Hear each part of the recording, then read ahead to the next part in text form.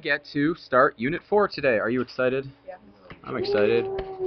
Unit 4. Unit 4. It's exciting. Okay, so we're going to start off with me just giving you a picture and asking you a question about a topic we haven't talked about, because I think you can deduce the answer without actually knowing everything about what I'm asking about. It's a neat teaching technique.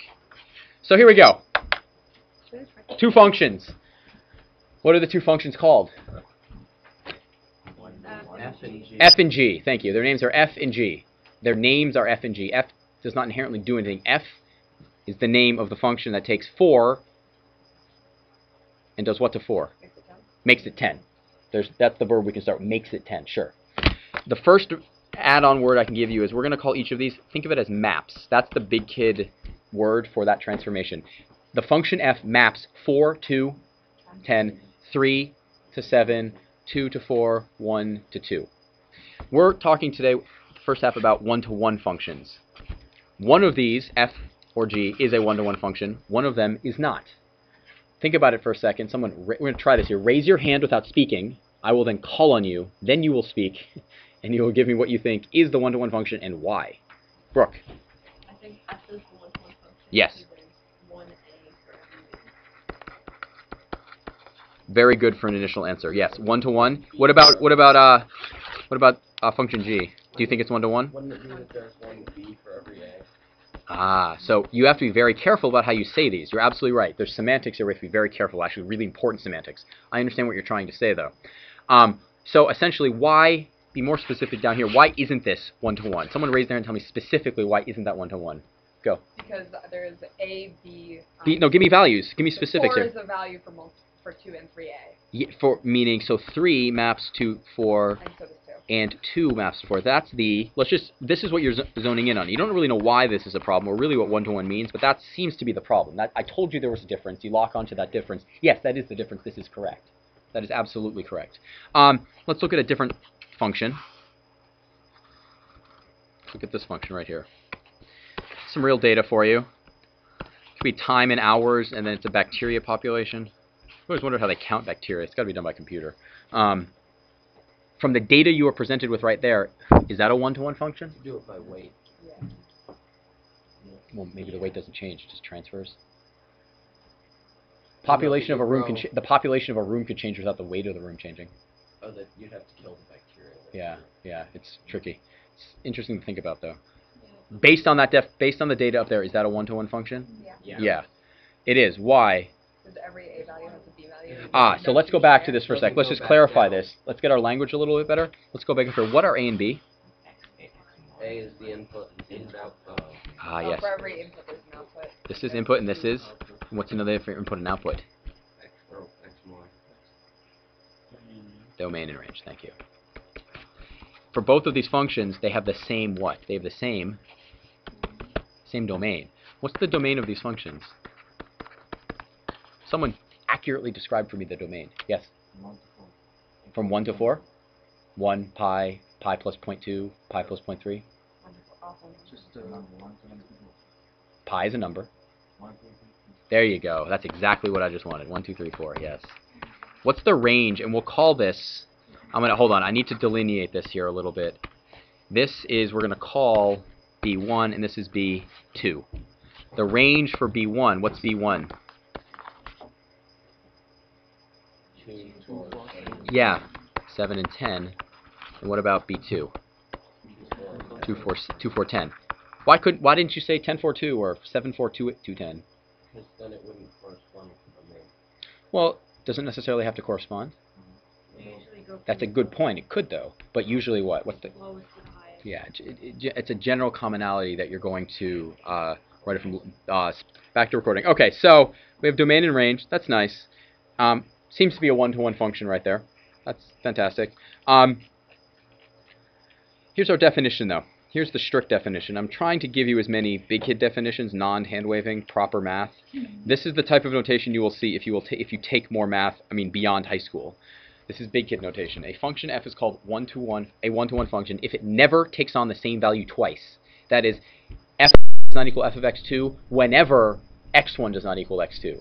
You can read that in reverse. If you have two different x values, when you plug them into the function, what do you get out? Two different values. You can never plug in different x values and get the same y value. If you do get the same y value from two different x values, we say the function is not one-to-one. So it's almost like a horizontal line test. Bingo. It is a horizontal line test. Wait, Exactly. parabolas would not- This is good. You guys are just teaching yourself today. I'm so happy about this. This is fantastic. It's very good. So what does that mean? Here's a parabola. It means that if I just took maybe this x value and this x value, and there's y1, what does that tell us? It tells us that f of x1 is equal to f of x2, so therefore not 1-to-1. That's a shorthand for 1-to-1. Looks like uprights. What? So do we have to do linear? Well, let's just look at linear functions in general. Linear function. Is there any way for that, for a horizontal line, to cross more than once? No, it's... so let's look at these data sets for a second. Let's look at this data set. If we plotted this data set out, what would it look like? Might look like that. Is it 1-to-1? It is. It is. I mean, it's kind of ambiguous. I'm sorry. It's not as... It should be a little better. Let's do those dots right there. So wait, it doesn't matter if it doesn't pass the horizontal line test? But does this pass the horizontal line test? Well, I don't know, but the other one The other one didn't. It wasn't 1-to-1. It was. Oh, so it can't pass the vertical. or This the right here? horizontal. This one does pass. This is a function that does not... I haven't described a horizontal line test yet, but this is not a 1-to-1 function, so therefore it does not pass the horizontal line test. We'll get to it in a second, okay? You used a term that we haven't defined yet, so just wait a second, okay? Going back to this, let's say we connected them like this.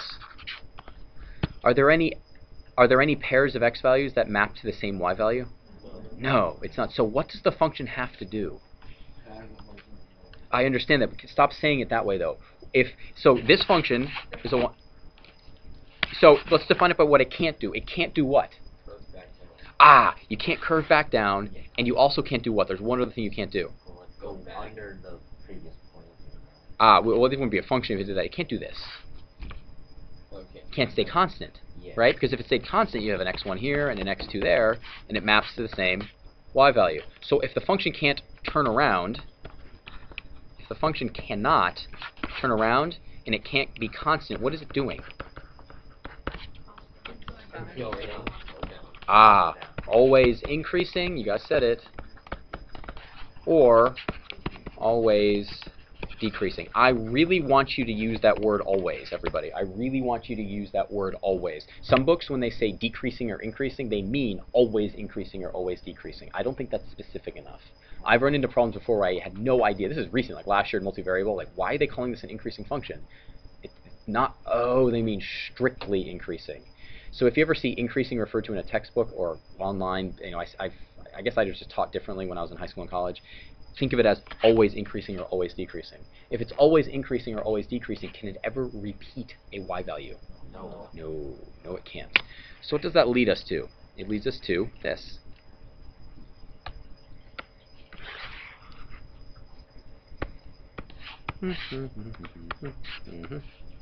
Bingo. A function is 1-to-1 if and only if no horizontal line intersects the graph more than once. Is that blue function a 1-to-1 function? No, there is one horizontal line. In fact, let's just infer here. Let's just actually project this down a little bit. Let's say it went down like that and kept on going down like that. There's an infinite number of lines that violate the horizontal line test, so this is really not. How many lines do you think there are that actually pass the horizontal line test? Meaning, how many lines can you draw that are horizontal that pass through the function once? How many do you see up there? How many, Nell? Well, yeah, we would identify it. That's a 100% proper way to identify it in this class. Because of that bend, it might not be a quadratic, but you can still call it a vertex, and everybody will understand what you mean. Right there, the map. Yeah. If you want to know what that's called when you take calculus, this would be called, if this function always went down on either side, this would be called an absolute maximum. Let's say it went back up again like this, even went down. This would be called a local max. Because in the neighborhood around it, is it the highest point? That is actually a mathematical term, neighborhood. The immediate vicinity around it. That's not a strict definition because you don't have the vocabulary to learn the proper definition. But here it is. Is it really easy to visually believe that something is not 1-to-1? Yeah, because all you have to do is draw one horizontal line that passes through more than one point, and done. In general, is it easier to prove something isn't one-to-one or is one-to-one? What do you think? Isn't. Proving the negative, you'll find, is frequently much easier than proving the positive. Because when someone says something like, it's always this way, all you need is one way it's not, and they're wrong. Right. So, let's keep moving here. So It's a good time. Does it have to be linear? No, it does not have to be linear. Okay. You'll see. We'll go with it. What about this? Patience, grasshopper. Patience. What about this one, Nate? Nate? What's that look like? Use your hands. What's it look like? Right? It's cubic, right? Is this one-to-one? Yes. Yes. It's always Yeah. yes. Yeah. Oh, you're right. No, it decreases a little bit. Oh no. I'll plug in any value. It always Yeah, I think that it's one. Who thinks it's one-to-one? Who thinks it's not one-to-one? Oh, I love it when this happens. It's perfect. Anybody want to defend their point? You think it's not one-to-one? Why? Because we're just going to say in quadrant 1, the function goes like this and goes back down. To communicate to the recording for our court, what stenographer, right? Stenographer. The hand motion was up then down. What does the cubic function look like, everybody? Doesn't it just go like Doesn't it that? go through the Does the cubic function y equals x squared, does it go down at all? No. Let's think here. What this looks like, everybody, draw. It's always what? If it was always increasing, it would be one-to-one. I'll give you another truth here. It is not always increasing, but you can't prove that yet because you haven't taken calculus. That's what x cubed looks like. Or is it not because it's like horizontal? So again, as it's is it one-to-one? Yes. It is. It is one-to-one. Are there any horizontal lines that pass through more than one point? What's the only point on that graph you might be a little worried about? The origin. Let's talk about the origin here. Oh, I'm sorry. There's the origin. Thank you for narrating your life. That's good. That's good. You should do that. It's very Family Guy. At that point, you can use calculus to prove that at the origin, the function is either increasing or decreasing. And this seems to violate what I told you as always increasing or decreasing, but here's the caveat. Are there any other points where it's not increasing or not decreasing? No. It's only that singular point. Everywhere else, it is increasing. This passes the horizontal line test because if f of x is equal to x squared, x cubed, sorry, and x1 does not equal x2, then f of x1 does not equal f of x2. If you have two different numbers and you cube them, is there any way you can get the same output? No. So therefore this function is 2, 1. Yes. So does this answer your question? Does it have to be linear? Yes, it does. Well, no, it does not have to. No, it does not. But Really sure. Okay, is what good. I'm saying. Yes, it does too. It remind me of that. I told you about that, the subtitle thing that happens. Yeah. If you run you just did that. You just did that where like the subtitles are here, but the text is here. The other movie's running, but the text from like Where's Waldo is running. Where's Waldo? That was just the most random thing I could think of off the top of my head. You don't even know what that is. It's okay. How do you not know what I ask myself that every day when I say things like, "Who knows what Carl Sagan is?" And you guys go, "What?" But then, I know you're confused. It's okay. Just go with it. oh man. It's on the record too. I love it. We already answered this question too. Is this one-to-one? No. No. Why?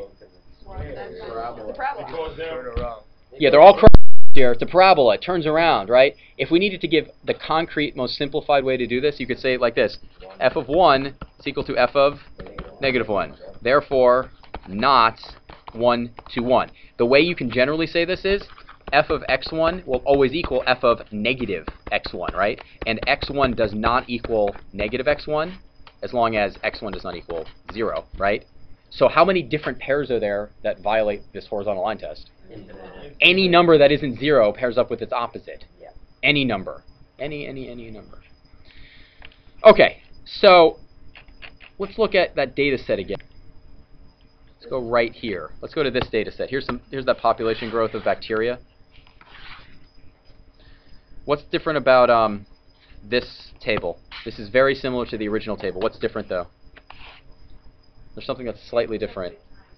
Like switched into, yeah. It switched what? Outputs and everything. Why would it be... So in this case, the time is being written in terms of the population. Before we were writing the population in terms of the time. Why would this might... Why would you ever want to look at this? Why would you want to write the population in terms of time? Yeah, maybe you want to know how long it'll take to reach a specific population, right? Maybe you have an accurate way of measuring population, but not time. Maybe you come across a certain amount of bacteria and you want to know how long it's been growing for. You measure the population of the bacteria, the weight maybe, right? Or something, we're not quite sure. And then we figure out the time. In terms of a practical application of functions like this, let me see if I can walk myself into the same hugely philosophical question I walked myself into last block. Crime scene. Say there's a murder, you come across the body. What's one thing that you see people do all the time in crime shows? What do they determine? Why do they do the liver temperature? Time of death. As time goes on, what happens? It gets cooler, and they have functions that model the cooling, and therefore what can they figure out? When they die. When the person died. Exactly. And the C block question was, what happens when you die? And I kind of got a lot of blank stares. There's a new notation up here, though. I know. See, yeah, it's amazing what happens up here while I'm teaching. Sometimes a little bit more gets out than I want. That notation, how many people have seen that notation before? You've all seen it, but not in this fashion. There's a little tiny -1 up there. Here's the first thing I'll tell you about that. Here's the first thing. The first thing is, it's a red warning. Does that sound okay for red warning? The red warning I'm going to give you is this, right here. Here's the red warning, right here.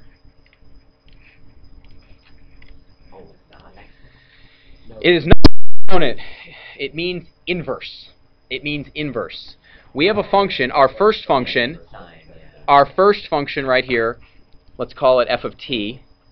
So n equals f of t right here. It takes your time and it turns it into a population. We like going from left to right. Down here, we have the population and it goes back to time. It is the inverse. It is the opposite direction. What you're doing is this. You have a domain, an input set. Maybe one of them is r. I'm speaking. Let me finish. This function might take r and map it to s. So f of r is equal to s. What is f inverse going to do? F inverse is going to take s and map it back to r. It's going to do that for every single element in the domain. Let's say there was another element p and it mapped to q. F would have to map q back to p. All of them. It has to be covered set. You have to cover them. So if f inverse only maps half of them back, is it called the inverse? No. No, it's not. If f is the inverse of f inverse, sorry, I just gave you the answer. Dang it. If f inverse is the inverse of f, what's the inverse of f inverse? F. Yeah, they're inverses of each other. So f is the inverse of g. If f is the inverse of g, g inverse of f. In our realm of math, yes. 1 and then 2. Yes?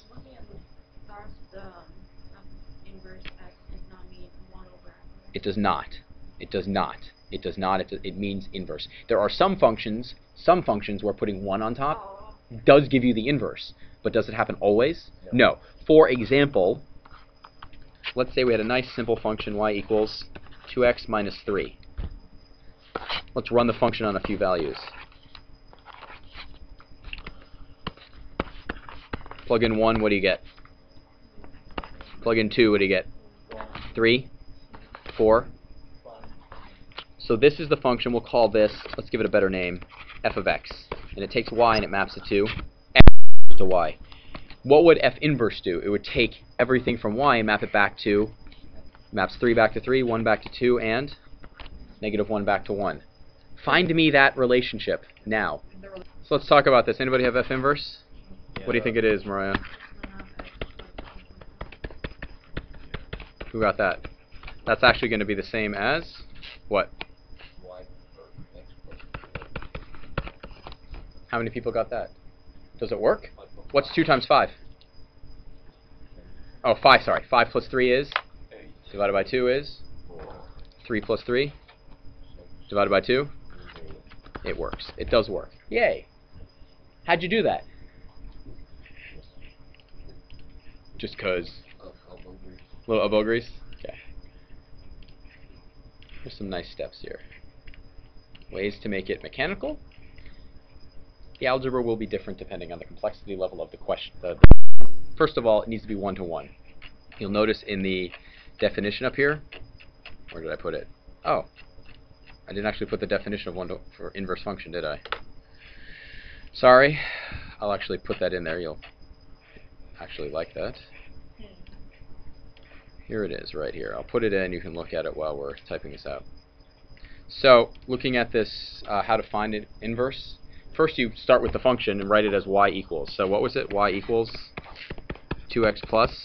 And then you have 2 steps, and you can do them in either order. The 2 steps are switch the x's and the y's, isolate. Minus 3. Switch the x's and y's and isolate. That's the general way of remembering it. Let's do it the way they say. Y equals f of x. Solve this equation for x in terms of y. Can we do that? Sure. X is going to be y plus 3 over 2. What's the third step? To express f inverse as a function of x, interchange x and y. Y equals? Oh, cool. Bingo. All set. Could we have switched x and y first and just isolated y? No. Yeah. Yeah. You could switch x and y first and then isolate y. Or you can isolate x and then switch x and y. It's the same thing. Same exact thing. I traditionally switch x and y first. You do not have to do that. You do not have to do that.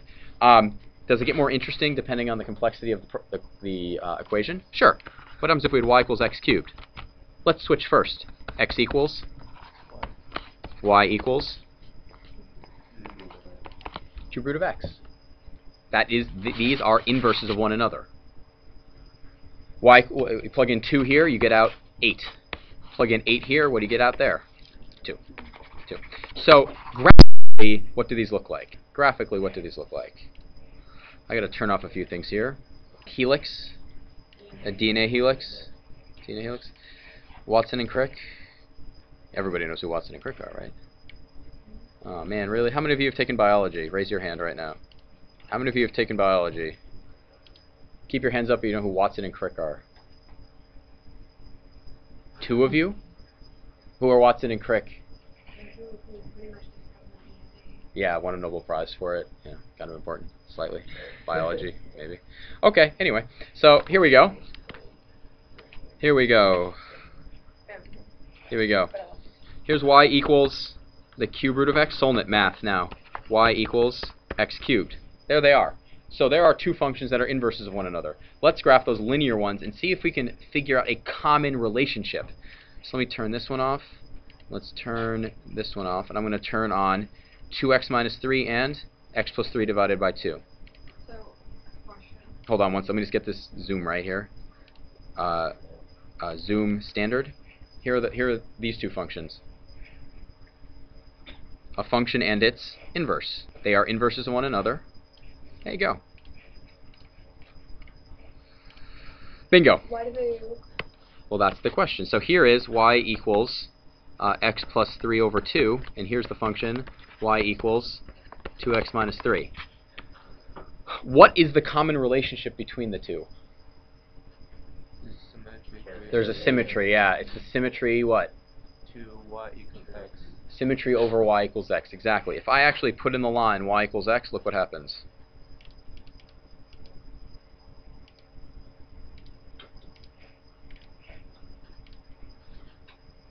Oh. And let's just make it even more fun. Let's turn them all on at the same time. And graph.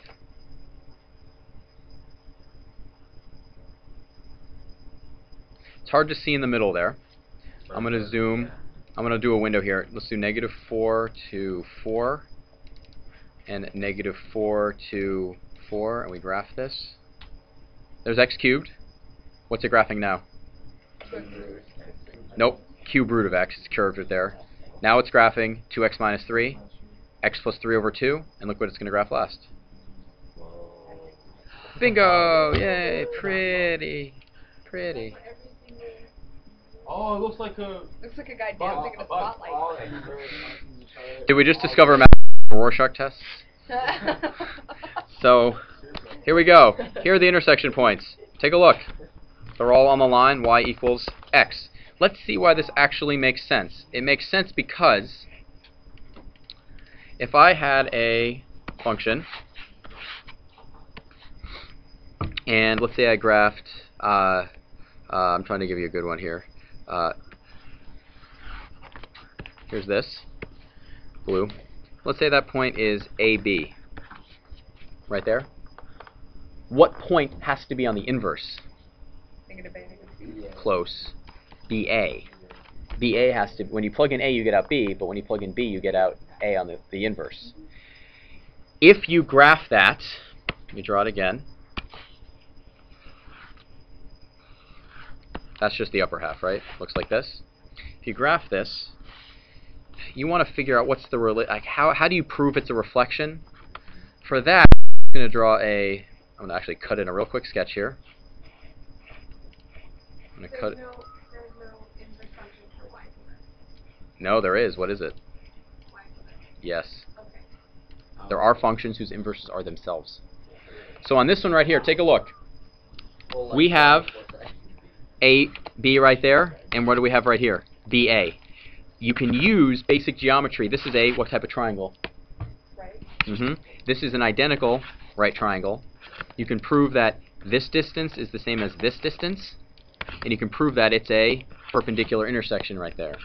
What that means is this is a reflection across y equal x equals y equals x. It's a reflection across y equals x. So one way you can get, if you're taking the inverse of a one-to-one function, the inverse is just the reflection over the line y equals x. Sometimes is this really hard to draw? Yes. Sometimes it's hard to draw. A cool method you can use, literally, fold your paper over y equals x, and then you can see an outline. What you can literally do, I remember doing this in high school. I had some crazy function, right?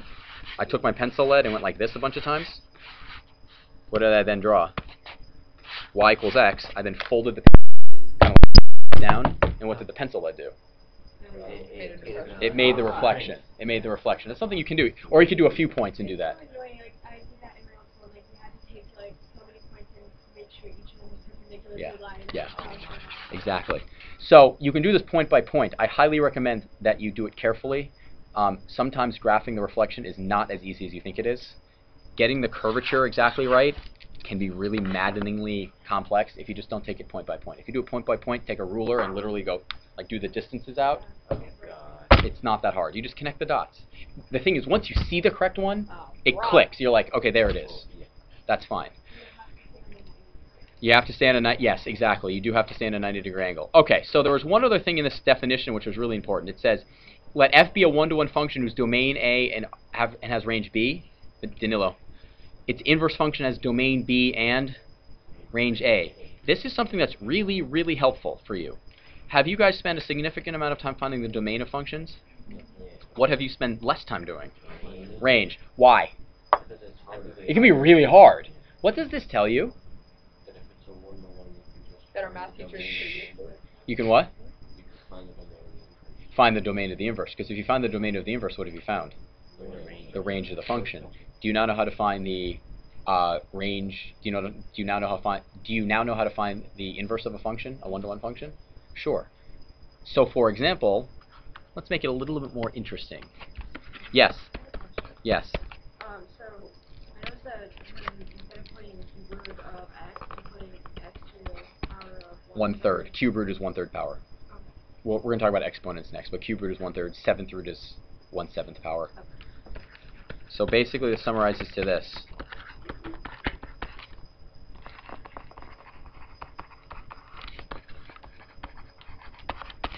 Cool?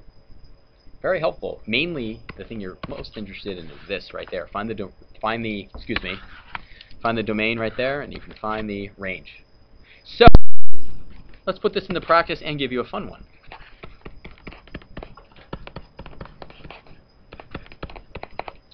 Find me the domain and find me the range of this function. Quietly, by yourself. See what you can do.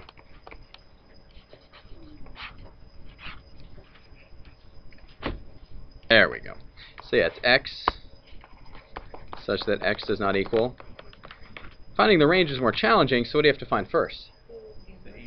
So let's do the switch first. X is equal to y plus 2 over. Someone tell me what I should do next. Yes, x times y minus 3 is equal to. Now what? Oh, I Xy minus 3x is equal to y plus 2. Now what? Subtract y. And do what? Yep, we can do 3x plus 2. That's better. I like that. Ah, what's the magical step? My favorite thing in all of math.